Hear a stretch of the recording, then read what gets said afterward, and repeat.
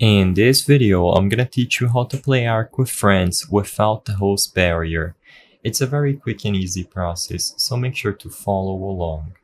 As you can see, I am doing this process on my PC on the Epic Games version of ARK. However, you can also find this option on different versions of ARK. As you can see, if I head over to the host or local tab, I'll be able to select the general tab under the ARK rules and scroll down until I see the non-dedicated host tether distance.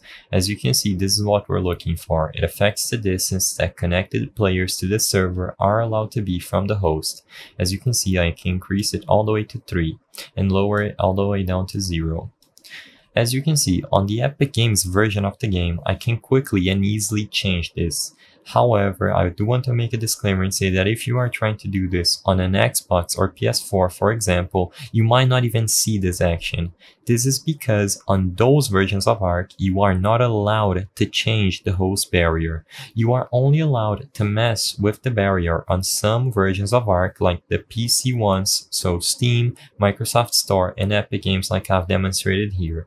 Besides changing this setting listed over here, there is nothing you can do to remove the host barrier. The host barrier exists because of the console limitations of running ARK, and it is always going to be enabled. There is no workaround to that, and if you don't see the option, you will not be able to modify it in any way.